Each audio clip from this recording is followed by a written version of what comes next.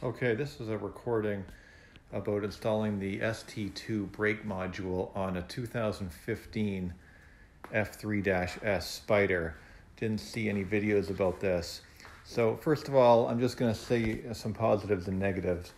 So the reason I got this is because my wife and I drive together a lot, and she noticed that I'd be all of a sudden just braking like quite a bit in front of her without my brake lights coming on. And it's because the Spyders, they have a massive amount of engine braking. You can be driving 100 kilometers an hour and coming up to a stop sign 150 meters away, just take your hand off the gas and it will engine brake so much you don't even actually need to touch the brake until you're like 20, 15 meters away from the stop light or less. I've almost come to a stop. And so the point being is, when somebody's following you and you just take your hand off the gas, it can be quite dangerous. And so when she started telling me about that, I started noticing it was really the case. And I realized for safety purposes, not just when she's following me, but when I'm out in regular traffic, I want people to know when I'm slowing down engine braking. So I came upon the ST2 braking system out of Europe. But it looked really easy to install on all their motorcycle videos. But guess what? There wasn't one for this Can-Am Spyder F3-S 2015. So I took it upon myself to figure it out because I felt it was important. So positives and negatives. Positives, it does work mostly. And once you get it going, and I'm actually, I would say, very happy with it. It took me literally a couple of hours to kind of figure it out and where the wires go and looking at the schematics. If you download an actual engine, the manual, the shop manual for it, I think I paid $30 or something. The shop manual actually has the brake schematic, which was still fairly confusing for a non-schematic reading guy. So when I say it works mostly, I think that comes from the fact that the wires were meant to actually clip on. The quote-unquote super easy clip-on wires were meant to clip onto a thinner wire than is here. Long story short, I thought that occasionally there was some sort of maybe not making proper contact, because sometimes my wife would say, hey, it's not working anymore, and I would start checking it, and I'd maybe bang on the seat or just wiggle things around and it would work. I mean, that's not very encouraging, to say the least. But I would check it with her. So over the last several months, for the most part, it does work. Occasionally, it doesn't work, and I'll kind of wiggle around in here again. And so it's frustrating. If Martin the vlogger actually just got a hold of this and made a proper harness that could just go in between here or something of that nature, that would be great.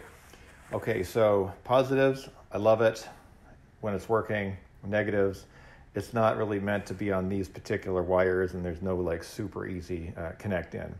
So first thing I'm going to say is the box itself, if you put it one way up, it will flash the lights when you're engine braking. It's all based on an accelerometer from what I understand, just inside, kind of like an iPhone has. If you put it another way, it will just flash the lights solid. Now, the first thing I thought, it took me extra time to get the darn thing working, is because the way the instructions were written, I thought it read such that it meant orient the logo in an upward position, as opposed to put it so the logo on the box is facing up. Okay, so that's one thing to note. You can see through the Velcro here. I've got it so that the logo is actually facing up. This is, by doing it this way, it actually brakes on solid. I actually had wanted it to do flashing because I just wanted the maximum amount of noticeability when I'm slowing down, and I used it on flashing for quite a number of months. But after a while, when I would follow my wife and she would follow me, and we'd actually notice that it can get confusing because when you're signaling to turn, because in the back of a Spyder it's just two here, so these are the signals and the brake lights. It's not like a separate brake and signal. So when they'd be flashing and then all of a sudden you're trying to signal, it would kind of get weird. So 4 or 5 months ago, I switched to just solid braking. It would come on, and then when you're signaling, then the signal comes on. So I'm actually going to keep it at just the solid brake on like that. So what I did was I took the box and I Velcroed it here, kind of taped it down a little bit. It's right in front of that hole. It seems to work fairly well. It doesn't stop the seat. So the wiring, you've waited a long time to get to this point. This is what I came up with was, so you'll see the wire. Actually, it looks, that has nothing to do with it. So the STS wire, or the ST2 wire, it has 4 wires coming out of it here, and 2 of them go to this power one. And what I did was I hooked it in right in to this auxiliary power jack. Okay, it actually came with a thing like this for you to put it into another power thing, but I think I actually tried to put it in there, and that's what happened. Why I closed this back up? It didn't work, or I did it wrong, or something. So in the end, I just put it right into the auxiliary power. There's 2 of them. And over here, this is like a brake module box, and from the best I could understand, you'll see there's 4. That's a dark color, a white color, a purple color, and another dark color. You can probably tell what yours are better than mine, but I'm not sure if there's a different color. They're just dark on those ones. But so I took the white to the white. Okay, you can see that, and the dark to the right-hand dark.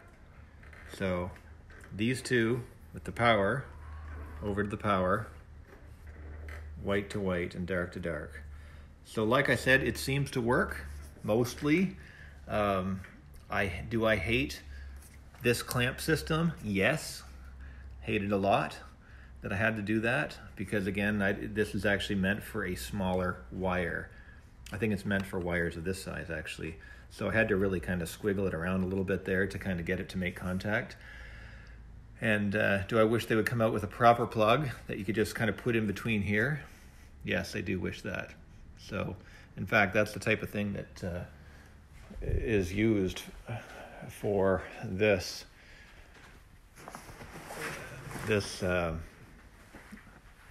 system here that has lights in it. They actually have a snap-in system that goes in between the cables. You unsnap those things and goes in. It works quite slick.